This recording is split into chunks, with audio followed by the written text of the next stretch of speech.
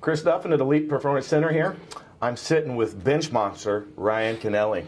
So a lot of you may not know he's taking a little vacation from the sport, but he's back at it now and lifting again. And I'm sure that a lot of people have questions about, you know, kind of what's up with your training life and goals, and just tell us a little bit what's going on with Ryan these days. Absolutely. You know, I've been actually, you know, since my little hiatus, I came back last May, got back in the gym and started climbing that mountain again, and quickly realized that my 1075 bench press record had been taken, and by a couple pounds, and that lit a fire into my ass to go out and reclaim my title, because that's why I go to the gym. I go there to be number one, to be the best in the world, and so it's really kind of fueled me to step it up, kick it up a notch, and get back in the swing of things of bench pressing, and go for it. And as the cards have fallen, I've actually it's been nothing but positive training experiences. I've actually rekindled my relationship with House of Pain and Inzer Advanced Designs.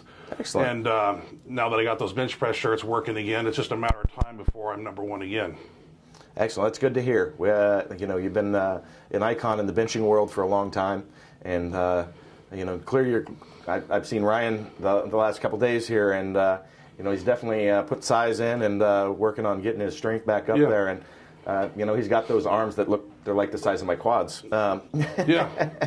I put on a little bit of weight. I'm 340 pounds right now, and I'm real comfortable there. 7 meals a day. I feel real comfortable at that body weight, and my bench shirts are programmed to fit at that body weight. And so I'm real excited. I have a meet actually in 2 weeks or 3 weeks that I plan on doing. It's nothing that's going to, like I said, ring bells or whistles. You know, I'm not going to go out there and set a world record, but I want to feel that fire again on the platform. I really miss it. And I think it's a good opportunity for me to go out there and get under the weight and feel that fire in that environment again. I'm looking forward to it. Excellent. We got to feed, speaking of putting on weight, we got to enjoy a couple good foodie Portland meals so far. Yes, sir. Introduce them. We don't have the quite same level of cuisine, I think, in Central Washington. So no, and actually the burger and fries yesterday, I don't know if we want to plug the restaurant name, but I'll go on quote by saying that it was the most elegant burger and fries I've ever had in my whole life, and it was delicious. I mean, the marriage of flavors and some of the foods that you guys have taken me to certain restaurants thus far, I mean, have been top notch, that I did not know existed in Portland until today. Thank you to my tour guides, Mike Lupacek and Mr. Duffin here.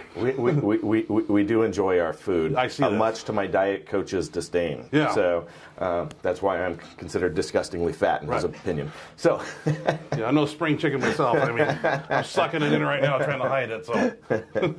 So where are you training at these days? Actually, I live in Kennewick, Washington. As many of you may or may not know, there's 2 Gold's gyms there that I have a membership to, but I needed a hardcore environment. I needed a place where they had the amount of weight that I use. They had the competition for, as I mentioned. And Brab Fitness in Kennewick, it just happens to be that private training facility that I need, and the atmosphere and the fire that I need to take me where I need to go.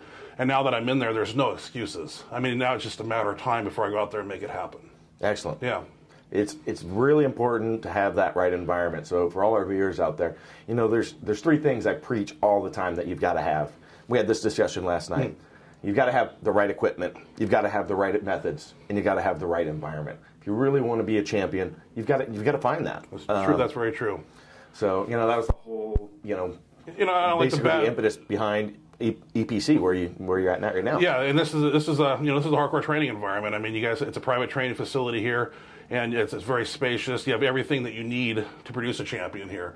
And that's what I look for in places. I mean, I can't go to the Gold's Gym where I live, where people got on these turtleneck sweaters and polo shirts and cologne, and it's just a glorified sports bar. That's not the environment that I'm looking for, you know. And I need that. I need that fire. I need that intensity, that heavy metal music, because that's what makes me a champion. I mean, I just need it, and that's where I'm at now, and I can do it. So yeah, I totally get that. Yeah, I totally get that.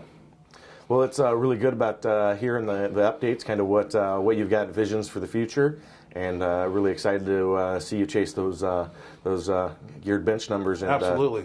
Like to see you take that record back. Yeah, I'm looking forward to taking it back. I'm not going to give any projected numbers. It's just going to be one step at a time, one record at a time, and I'm not going to stop. I'm going to keep going, and I'm going to be number one, and I'm going to set that bench press out there to where some guy with a soft locked up bench can't do it. So we'll just give me time, man. You know. All right. So the reason Ryan's down here, you know, since he got back into lifting, he's been dealing with a few issues, and he's, you know, we've messaged back and forth on those. As many of my viewers may know, you know, there's a lot of the top guys that you come to me and seek advice for certain things, and so I invited Ryan to come down here and spend a little bit of time, and we went through some of the DMS material that I'm putting together on a private website, or a specific website built for hosting my content, which has really been my focus the last few months, and trying to put that together. So we worked through some of that today, and we also talked a little bit about our future plans together. So next summer, June, in Chicago, we are having the Super Total Summit. This is going to be your strength sports, you know, symposium, if you will, but we want to have the best of the best in the trenches, coaches and athletes teaching people. It's going to be a 4-day piece. 4 days, but people committed at this point. I'll be coaching. Ryan's going to be handling bench. Ed Cohn's going to be handling squat and deadlift. Amit Sapir's going to be handling diet and hypertrophy training. I believe we've got Sarah Robles, who's an Olympic lifter, handling Olympic. And of course, my friend Nick Horton, the Iron Samurai, also doing the Olympic lifting. So, I mean, you can't ask for a better group of people. This is going to be a pretty amazing event, and I know I'm pumped and jazzed about it. So, yeah, I'm excited to be a part of it. I was honored when you gave me that phone call and made the offer to me. A little nervous, of course, about speaking in front of people, but I think between now and then I can choreograph it and structure it and go out there and handle it. I believe in you. Yeah. Can you tell us a little bit about kind of your experiences at Elite Performance today, some of the coaching that we went through? I worked with your girlfriend Ashley as well. Yeah, absolutely. No, my girlfriend Ashley, her squat form, she has been having some issues of technical issues, and today within 20 minutes of you handling her, giving her different commands and different technique advice, I mean, within 20 minutes it was corrected and phenomenal to see. I mean, with my own eyes, I mean, I saw it firsthand. And then, of course, with my lower back protrusions that I have, there were some specific exercises that you showed me today that alleviated the pain within seconds. So, I mean, just a couple of things that we did today. And then on top of the fact that we were able to use the Tendo unit today on the bench press and test my speed and power output. So that was kind of fun to do. I've never worked with one before, and it was a learning experience. And yeah. So for those that don't know, Ryan follows the West Side methodology. He spent some time with Louis getting some coaching and stuff, and he's had one of the things that he says has helped him get his bench to where it is the training methodology that he uses. So there's a lot of speed-based training in that. So we played around with the Gym Aware and also the push system today, capturing speed, kind of showing him some of the data. He was definitely a good time. We also did some benching with the Duffalo bar as well. That is true. Yeah, what do we call it? The Duffalo bar? The Duffalo Performance Squat Bar, which may now be the Duffalo or the BenchMonster It could bar. be. Who knows? No, I've never benched with one, and it's a specialty bar, and it's something that I like to incorporate in my training. I'm always looking for that advantage, and if it's something that I can incorporate and use that's going to put 1 pound on my bench press, it's something I want in my training arsenal. Yeah. And definitely, it's a bar, and I thank you very much for letting me take one of those home, and it will get a lot of use, and you'll see videos of me using it, I guarantee you. Excellent. So one of the things that, one of the key things that Ryan wanted to get some help with was the disc protrusion. So he's got protrusions on his disc. Some of the advice he's been given is basically not train for a year. Train for a year and just take these pain pills and it'll go away. Yep. And that's not me. So he wants to know, how can I manage this? How can I take ownership of this and deal with that? So we showed him some methodology on how to do that today, because my belief is if you take time off, you're just going to get weaker. And then when you go to train, now you're weaker and you still haven't actually learned what it is that you need to fix and how to move in a way that's not going to cause those issues. And I really don't want to see an athlete at his level, a year from now getting into his car or, picking up a 10-pound plate off the floor, throw out his back, and, be out for quite some time. So I said, Ryan, come down, let's spend some time together, let's work through this. And so we went through a lot of the DMS principles, some of the core pieces of that, and then some very specific stuff that applies to his case. And I think we've got a good game plan underway. And it's a lot of things that people don't understand also is that I'm a bench presser, and people don't think I squat and deadlift because I don't do it in a contest.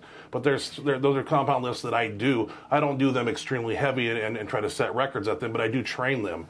And so having these protrusions in my lower spine, the doctor says no squatting or deadlifting for a year. And that's just something I can't live by. I mean, I want to be able to train, but how to train properly without, blowing these discs, obviously, because once they do that, it requires surgery, and that's even more of a setback. So I'm kind of riding on some bald tires, is what the doctor said in my lower back area. So and I don't want to go off road, is the term he used. Yeah. So we gave him some tools and some strategies on how to take ownership and manage that himself and alleviate pain without relying on pain medicine. Right. And so I'm pretty excited to see what that's going to do for him because. You people out there that see 1,000+ pound bench pressers, not many of them. If you think they're getting there without squatting and without developing their lower body, it's a whole body movement for these specialists. Without a doubt. It is. It's a total body movement, no doubt. Yeah. All right. I'd like to go over also the fact that we used the shoulder hook today a little bit, and it was an apparatus that I've seen on Facebook that you've let other individuals use, and it's something that I definitely wanted to try, and that's what brought me here too. And to be honest with you, the first time I used it, I hit myself in the head. It was a little ugly. I'm glad we didn't videotape that. But after you slowed me down and taught me the correct form technique and how to use it, I'm getting it down now. And hopefully, maybe tomorrow morning we can have a video of that. All right. It's looking a little bit better. You agree? I agree. Okay. So just as full disclosure here. Ryan was so excited about using it. He came in the night before I coached him and tried to learn it on his own. Didn't work. Didn't work. So we had you dialed in within a few moments of actually using the progression and the video that comes with it. You haven't seen that. I'll send it to you. Not. But there's a coaching technique and progression that comes with the shoulder rock.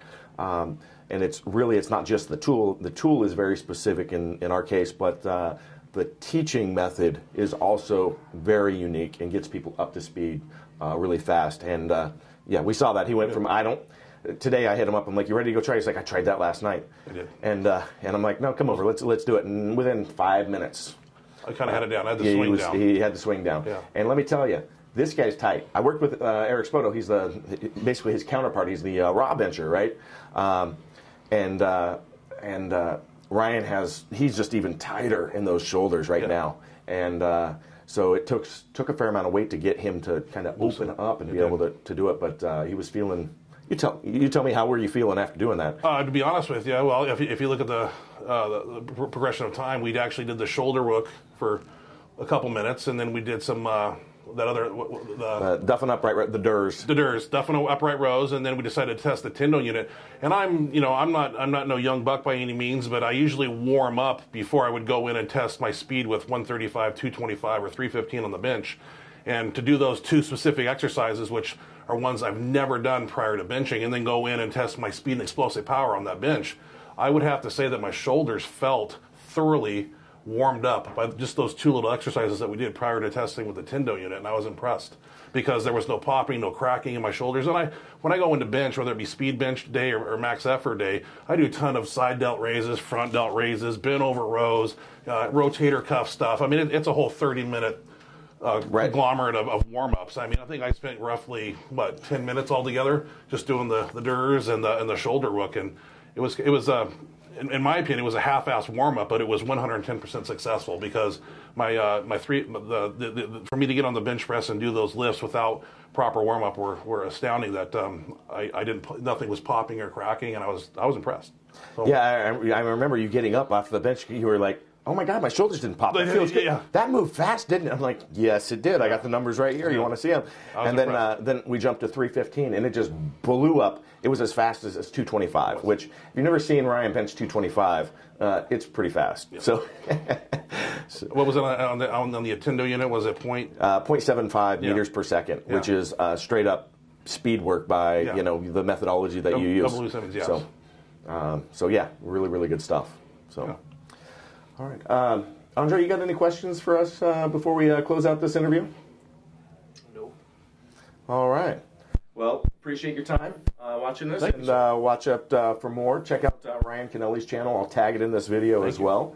And keep an eye out for what he's got in the future for us. Number one. And also check out the Super Total Summit that's going to be coming up June, Chicago 2016. Oh, that felt good.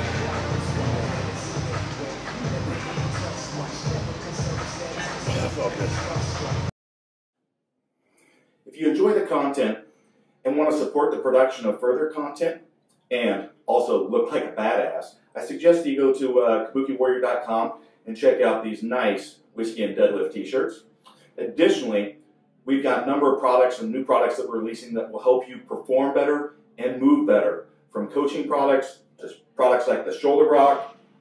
So please check out kabukiwarrior.com.